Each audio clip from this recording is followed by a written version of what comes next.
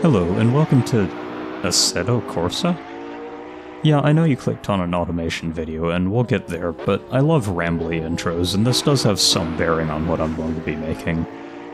So recently, ignoring my undeniable terribleness at sim racing, I started playing Assetto again while avoiding doing voice commentary or editing or whatever for one of my videos.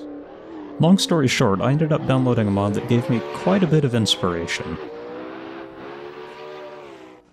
This is the Vento Uno. It's kind of terrifying to drive, but not for the usual Assetto Corsa reasons. It's fairly stable, the brakes work fine, and you don't need to constantly slow yourself down to keep a reasonable amount of control. But it's so fast that, staring at a computer screen and driving with an Xbox controller, I swear I can almost imagine I'm feeling the G-force when I accelerate. My theory is, driving a car like this just isn't the same unless you're using first person. Combine that idea with my recent acquaintance with Filmin and the subsequent reintroduction to jbeam modding that I had, and a really terrible idea formed in my mind. And so no, we're not doing automation yet, actually. You see, to motivate myself to actually get the auto build done for once, I decided to sink in as much effort as possible before the build started. So let's make an engine. With coding. This is Engine Sim, created by Ange the Great, a fellow YouTube person. It is both wonderful and painful. Basically, it uses a bunch of code to somehow simulate a somewhat realistic engine, complete with, this is the important bit for us, realistic engine sounds. It's not user-friendly at all, there are no instructions included, and you have to edit the game's code to even swap engines. But with the help of a very long tutorial video, incidentally it's Filmin's, you can sort of, kind of, maybe blunder your way into coding an engine. So let's do that. I've chosen an 8-cylinder boxer engine. Originally I was tempted to do a V8, but I decided I wanted something a bit quirkier, and, well, what is an 8-cylinder boxer engine anyway if not for a 180-degree V8? Using the Subaru engine I showed earlier as a donor engine, that is, stealing various chunks of code from it and modifying them for the extra cylinders, I slowly build up my own engine. I can't really linger much on this section because I genuinely still have no idea how this works. I only managed to do any of it because I was following the tutorial. Eventually I try to load the engine only to discover 4 errors. These are easily fixed by actually remembering to give the engine crankshafts. On the other hand, my friend Sets gave this a try and got 16 errors, none of which we could figure out how to fix. Your mileage may vary.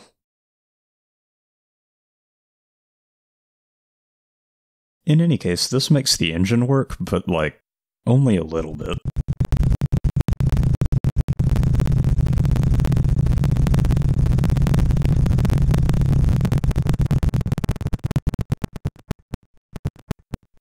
Yeah, it really isn't happy right now, but thankfully I'm not the only person who's tried to do this. A much more competent person named Orwer?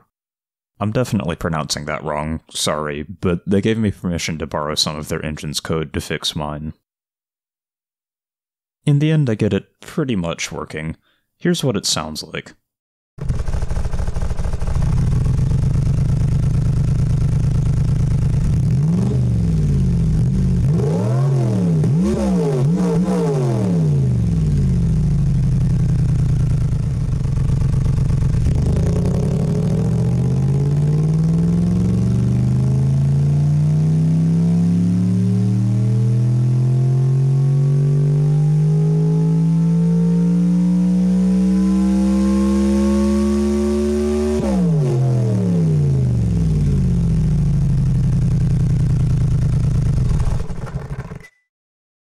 Okay, having spent a good few days working on the engine, I'd say that's good enough. It's time to actually play automation in this automation video. Okay, there's a lot to do. We'll get to the weird body choice later because the mechanical bits are what's important right now. Normally I don't really give much thought to this stuff because I don't care all that much and it's not that interesting to look at, but this car is different. Fast auto cars are almost always undrivable, and since this is meant for some weird beam equivalent of sim racing, it's even more important to make the car work as well as I can. Automation doesn't have an 8-cylinder boxer engine, but that's okay. We'll add the sound from engine sim and beam, and in auto we'll just use a 6-cylinder and our imagination. I only have a couple things I care about with this engine. It needs to be reasonably powerful, say around 700 or 800 horsepower, though that's subject to change. As of recording this line, the car's only like halfway done. It also needs to be naturally aspirated. High power is already dangerous in Beam, and turbo lag makes it so much worse. I want nothing to do with that. I don't really care that much about anything else because, well, it's easy to make a fast engine, it's everything else that's the problem. Speaking of which, the goal for this car is sort of a blend between race car and road-going hypercar, so despite its track focus, it's getting some pretty fancy stuff in the other mechanical menus, not to mention the quality spam I do with all my faster cars. I initially made it all-wheel drive, but I changed it to just the rear wheels off-screen after deciding that all-wheel drive encourages sliding through tight corners a little too much. The tires are only semi-slicks because it's all auto allows you to do, but I do have a nice trick for fixing that I'll show off soon. The brakes will get tuned later, so I put zero thought into them for now.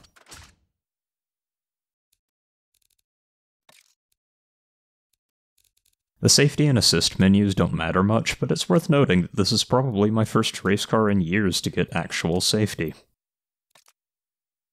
After optimizing the car for lightweight and doing the initial suspension stuff, I go back and do a basic retune of everything. But you don't care, and I don't care either, so let's move on to the styling. The Valkyrie body is, in my opinion, one of the worst in the game, and though this is a modded version that fixes a couple of problems, the fact remains that it's just very hard to style this body. I am, however, forced to use it. I've tried to do hypercars in auto in the past and always failed because of one little problem that I only recently figured out. Hypercar cabins are narrower than the rest of the body. Auto only has a few bodies that do that, and while all are horrible, this is the least bad option, so it's what we're going with. I'll be modifying it extensively to try to fix its badness.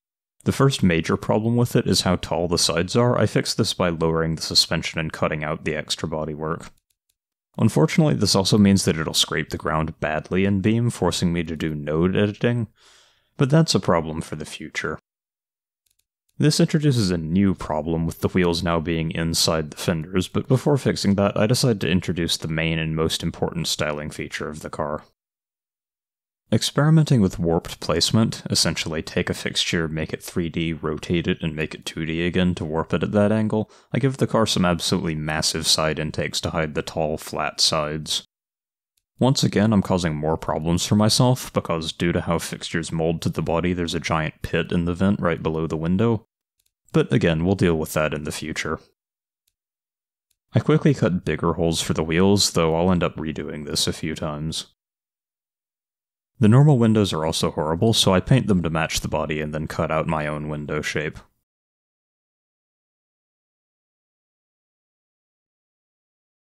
I mentioned a trick for slick tires earlier. Gone are the days where we had to paint a tire with a plastic material, now we can just use this slider over here. And there you go, racing slicks. This car will have no doors as such because I definitely don't want to make seams on the vents. So instead, I'm going to make the entire roof into a hatch. To do this, I add kind of an ugly seam. Like many other things in this video, I'll improve it off-screen. It turns out to be very simple to do the windshield. One carefully placed bit of glass patchwork can cover the whole area. I add some hood vents, and then I get lazy and use a single fixture for the entire front grille. Having apparently used up all of my creative energy doing this, I try getting the AI from my AI car video to design the car for me with questionable results. Now that I've been shocked back to my senses by what you're seeing now, it's time for me to design some headlights. I use the shape of a weirdly two-dimensional mod headlight, and then I fill it in with two LED lines.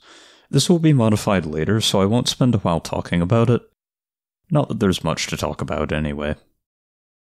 Okay, time for a rapid-fire list of stuff I did before we get to the next important bit. I used body morphing and more cutouts to give the car a longer tail. I gave it a huge wing. Of course I'm going to go crazy with aero, made out of a few modular wing pieces attached to the body only by the side bits. I added some really terrible taillights. Don't worry, they won't last long. I changed the rims from my weird placeholder to something that is, actually good. I got lazy, stopped working on the car, and sent the file to my friend Soope. So I just got Soope's file back, and while I know what he did, it's probably best to let him explain it himself, so... Soope, what did you do? So basically, in a dream, I had an idea where you put a light, and then you put a vent over it, so you can see the light through the vent, and then you put glass so the light's tinted. And then I put that behind some tail lights so that it gives a cool effect of a glow behind the tail light. Mm-hmm. I worked on some body molding stuff, on the vent. Procrastinating the middle section because that was a huge pain. The main part of it is just adding these conforming pieces that curve down into the body. They basically curve down into the body to line up with the lower section of the vent. So an inverse of the original body curve. Yes. Oh, and I also moved back to the diffuser. Yes, with this nice open area back here. Might put a logo or something on this piece. After a long time of drawing in paint and trying to figure out what to do, we concluded on this design, which looks okay. Okay, well, I think that's all I needed to know, so I'm going to get back to work on this thing, and I will see you again in 10 days. Okay. See ya. And so that's what I did. The getting back to work part, that is, not the see you in 10 days part. I'm really lazy, so I actually put Soope to work again only 5 days later. Before that, though, I redesigned the headlights, or I guess maybe undesigned them, gave the car new exhausts, trying to mimic the color and slightly askew placement of real race car exhausts, added reverse lights, redesigned the headlights again, and then I moved on to the worst part of every auto build. Yep, it's time for interior lining. Okay, I hate interior lining. It's one of the few things in auto where it's basically torture, but unlike, say, a custom engine like on my drag car, I can't take advantage of that for the video. There is no way for me to really accurately show you how difficult and boring this is without the video itself being boring, so you'll just have to take my word for it that this is horrible. Once I get, done, I put in the basic parts of an interior, that is, a seat and a steering wheel, and then I place an interior camera, which I quickly test in Beam. Then Soope gets the car again, and while I forgot to do another interview with him, it's fine. This time he's just made the beginning of a dashboard.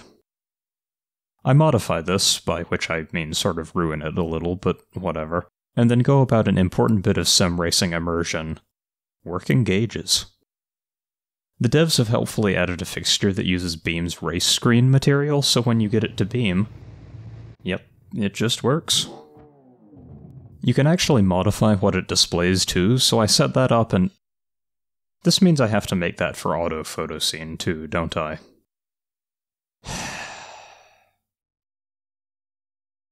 Okay, so this takes a while.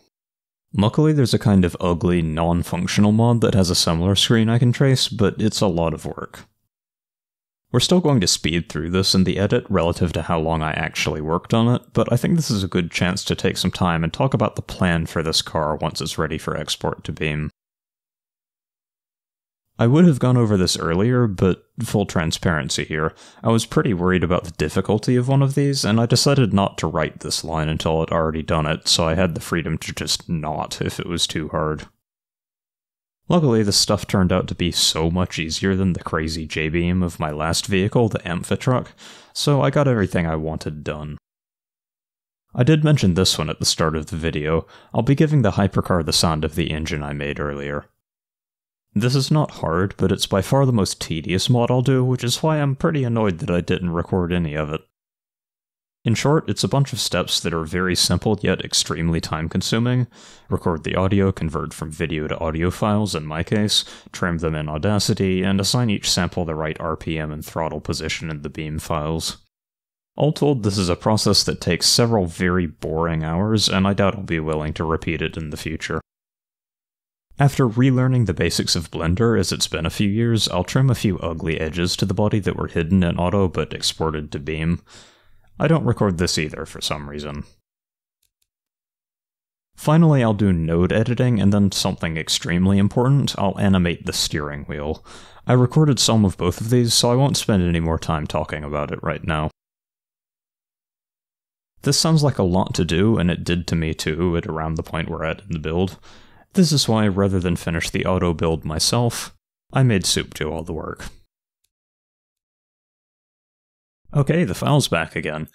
Soope had originally intended to just do some minor stuff, like dashboard lights, a new steering wheel, but what he actually did was put in more work than either of us had combined for the rest of the car. So I'm not going to explain this all myself, I'm going to let him do it.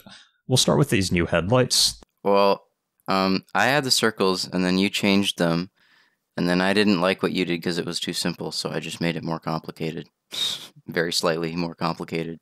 Yeah, one thing that kind of bothers me is that the angle of the two horizontal bits changes based on the angle of the camera, but there's not really much you can do about that because the mesh kind of... Yeah, it's sort of a weird shape. Now, much more importantly than the headlights, there's all this, and it's hard to even know where to start, so I have written down a list of all this stuff. There is a new seat, and it has a harness. Please tell us about how you did this harness, because I don't even know where to begin thinking about this. It's a lot of very slightly turned squares and sometimes triangles. It was actually really simple to make, just kind of time-consuming. I imagine it helps a bit that the driver's seat is centered, so you can just mirror everything. Yeah, I have done harnesses before where the seats weren't centered, and that was more effort. I have done a custom steering wheel like that before. It was not fun, and I'm never doing it again. No, I'm definitely doing it again. What am I talking about? Speaking of custom steering wheels... Yes, perfect, exactly. You know exactly what I'm going to say before I say it. Yeah, there's a custom steering wheel. This has got to be like 7,500 fixtures. It's a lot. I will let you go over what all this stuff is. I used the Aston Martin Vulcan as a reference, so it's kind of really similar to that, but I don't know. I mean, it's just I did the sort of cut top because if it wasn't cut top, it'd be impossible to see the dash. And then I added a lot of buttons and stuff because lights look cool on interiors. Always. One thing I really thought was a nice touch is this like hand grip stuff. I wouldn't have thought to do that, but it adds sort of a legitimacy to this wheel that it wouldn't have otherwise. I also tried to come up with a reasonable use for every little button and switch in here. There aren't that many of them. I've done more in the past, but they do all actually have a use. Yeah, and there's quite a few of them too. Let's see. What is CBN? Oh, CBN is for the cabin light. Ah, yeah. I would have completely forgotten to mention that in the video. Yeah, there's a little cabin light. It's nice. Okay, that's pretty much it. I will do a great many things to this car. So many things. It'll be totally transformed by the time I export it. The first of the great many things is a name for the car. I have named it after a certain Italian circuit that just so happens to have been turned into a Beam mod. Then I do a final paint job, and after that everything's done for the auto-only version of the car. Let's take some photos of it. This is the new default lighting for this photo scene, very fancy.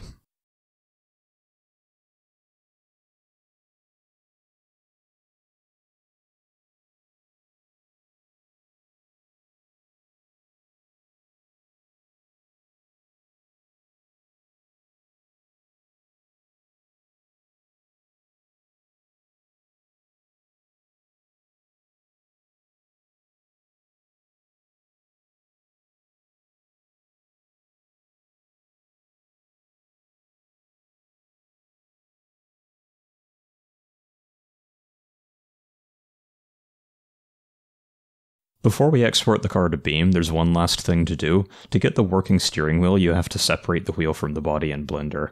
This is far easier to do if you've already done the same thing in Auto, so I just move the wheel up an arbitrary amount.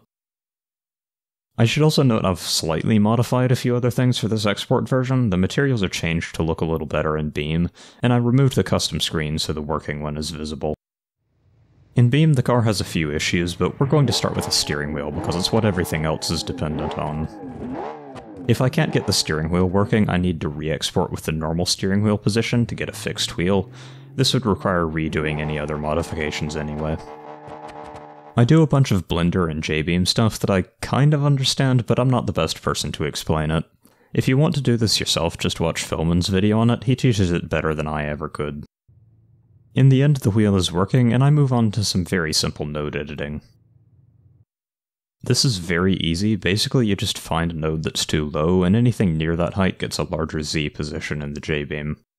This would take a while if I was trying to line the nodes up with the visible bodywork, but I don't care, and so it only takes a minute or two. Super easy stuff. There's a few other things I do, some of which I mentioned earlier, and some that just don't matter enough to touch on, but in the end, the car works. Let's take it for a drive.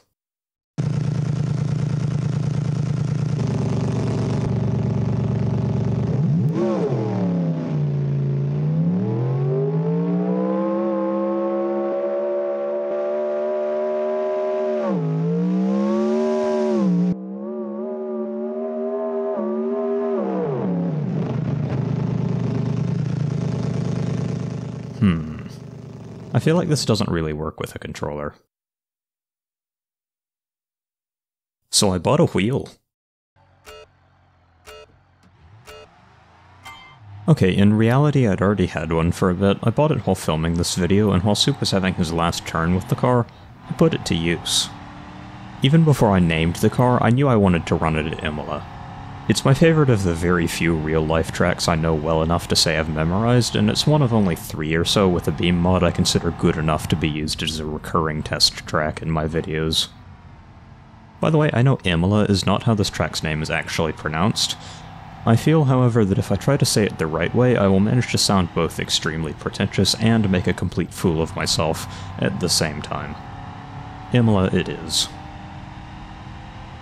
Anyway, I ran a bunch of benchmarks using mostly Beam cars, but also one mod, one custom configuration, and one auto car just for fun. It's the lap I ran with a Barstow that you've been seeing while I talked about the track. Some of the benchmark cars were easier than others, but in the end, this is how the leaderboard looked.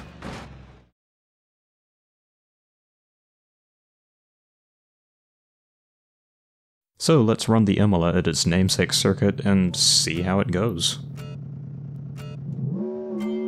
Plenty of wheel spin in first gear, but that goes away when I change up gears. The car's very fast in a straight line. I believe at the end of this straight it gets to like 186, yep.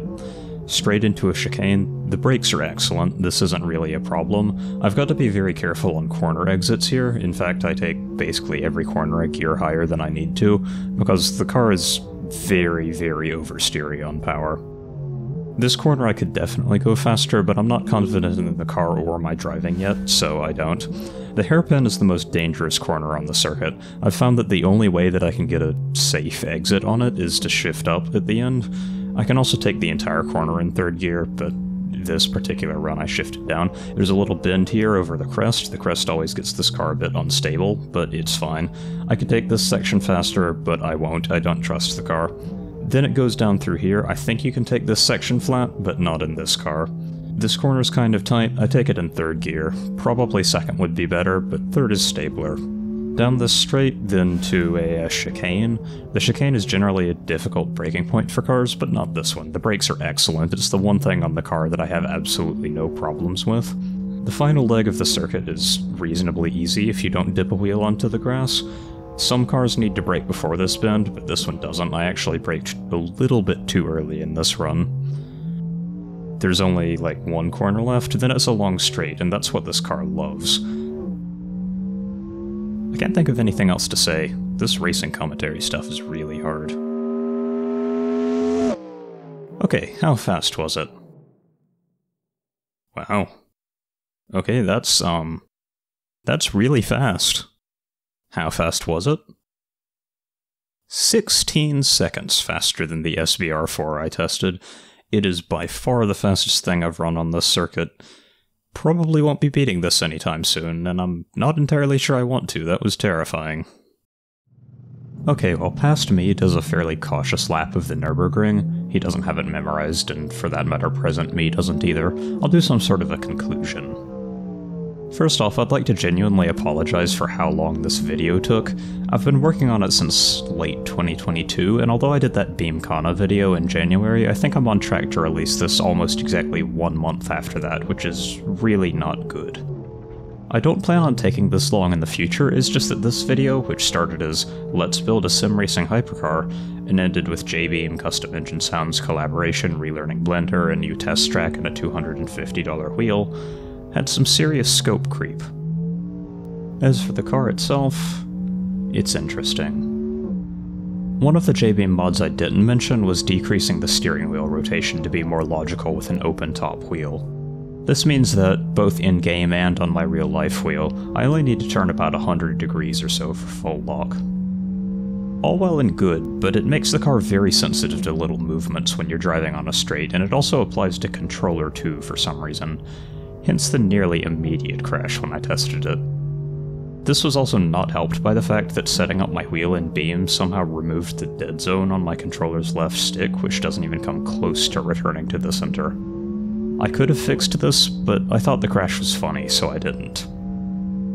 I don't really want to delay this video any further by making a separate controller config of this car when I upload the mod, so probably I'm just going to put instructions on how to do that jbeam yourself in the mod's description. Don't worry, it's incredibly easy. As long as you have a text editor of any kind, you can definitely do this. The jbeam for this car was extensive, and I've actually learned a fair bit making it. I'm never doing a custom engine again unless I have some special reason for it, because it's incredibly time-consuming and also the most boring part of this whole build. That's Filman's thing, anyway. The other stuff, though, particularly the working steering wheel, I definitely will, and I actually plan to get the wheel working on every single car I make with an interior in the future. It's not the easiest thing ever to do, but it's pretty close if you have the extra code on hand or a video tutorial. It really adds to the experience driving in first person, and even for you as a viewer I think it might do the same, so it's definitely worth the fairly minimal work. All in all, this car is not perfect by any means, but I'd still say it's my best auto beam project to date, and hopefully it's extra runtime. I recorded this whole outro in one take, so I don't know how much time it's added, but I'd guess the video is around half an hour long. Makes it a little more worth the month it took me to make. For now though, it is with great pleasure that I can announce that I'm finally done working on this thing. Thanks for watching, and goodbye.